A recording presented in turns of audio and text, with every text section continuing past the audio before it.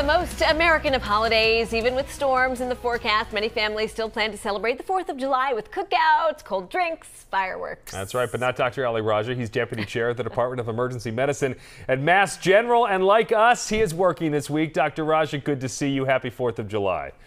You too, Ben and Erica. Yes, happy 4th. So, as you know, it's a long weekend for most people, but it's typically one of the busiest work days for you and the ER staff. So what types of emergencies are you most likely to see? I know you're going to say fireworks.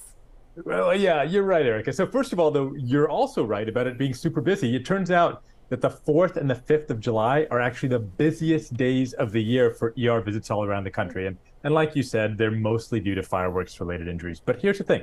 So while half of all fireworks-related injuries do occur in early July, we also see swimming-related injuries like diving accidents or drownings.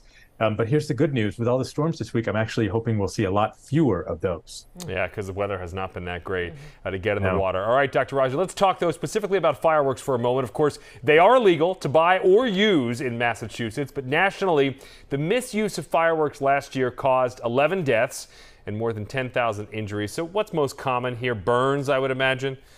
You guys are great at guessing this stuff. You know this really well.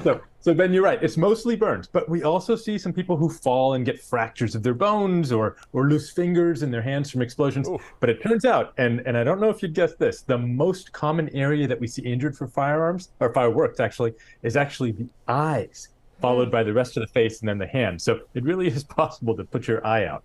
Oh my goodness. Okay, so obviously if someone loses a finger, has an eye injury, you want to see them in the ER. But what about patients with other complaints? What should they know before they arrive?